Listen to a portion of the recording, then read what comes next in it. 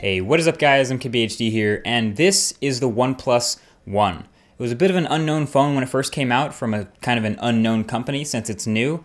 But when it first came out about 9 months ago, I did a video review on it. I've done a revisited video since then, and it seems like every time I talk about this phone, gotta mention that it will basically live or die by the software, by the fact that it should hopefully get software updates very quickly by Cyanogen. And for a while it did. Cyanogen did a really good job of putting out updates pretty constantly to fix performance and to give it new features and to address things. So for a while it did a really good job in the software update department. So this guy is smoothly running CyanogenMod 11S for a while, but then it hit a hiccup. And Cyanogen made some deals over here and OnePlus said some things over there. And eventually, you know, without getting into the details of it, OnePlus and Cyanogen split. So they're no longer working together. So for those of us who own this phone or were thinking about trying to buy one, now what? Well, to make a long story short, now OnePlus is going to try building their own ROM. So it's going to be called Oxygen OS. They've hired a bunch of very talented people and they've been working on it. It's going to come out sometime in March, and I'm assuming it's going to be built on top of Android 5.0 Lollipop.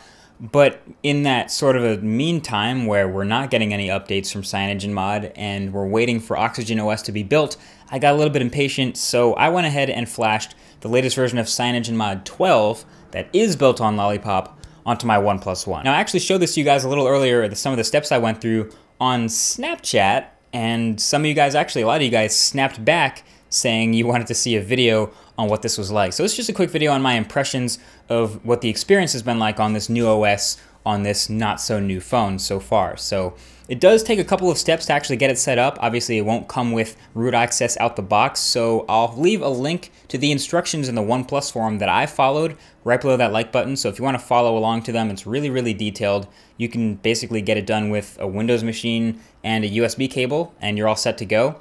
But yeah, without any further ado, let's get into it. So there are a bunch of advantages to using CyanogenMod, which is a custom ROM, over just the stock Android that you would find on a Nexus 5 or a Nexus 6 or something like that.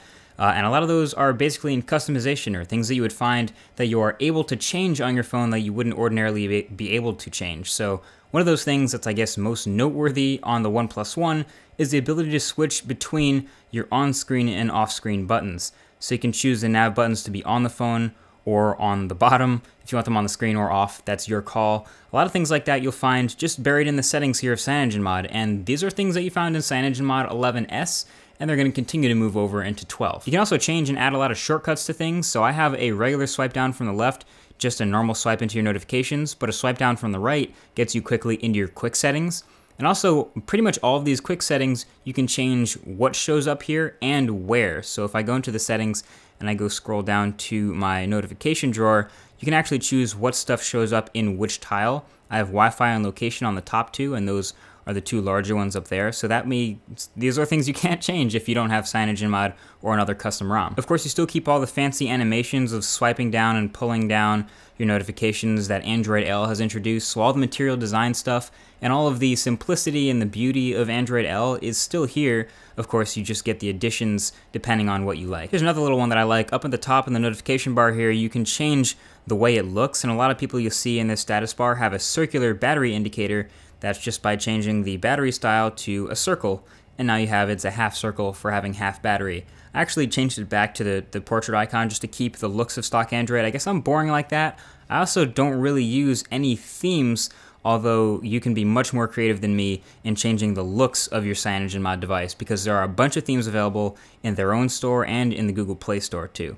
Also, you'll notice the performance is pretty snappy. In fact, I've noticed a lot of things moving around faster than they did on my Nexus 6. Also, little things like the little weather information up here about how cold it is, and being able to tap it and getting a little daily forecast from Yahoo Weather, stuff like that.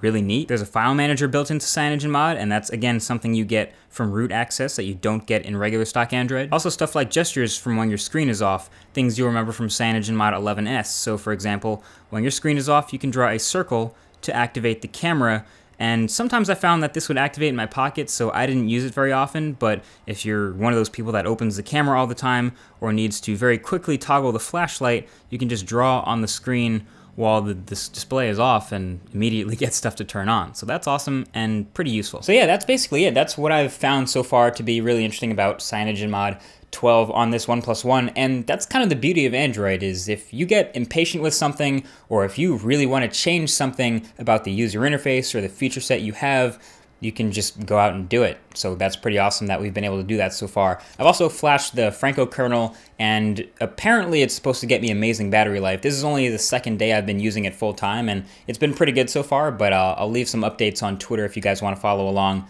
about my usage with that. It's been a while since I used a custom kernel. But either way, that's been it. Thank you for watching.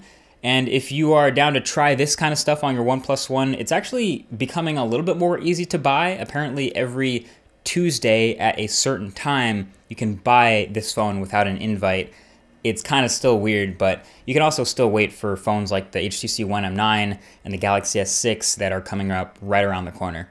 Either way, your call. Thank you for watching this video, and I'll talk to you guys in the next one. Peace.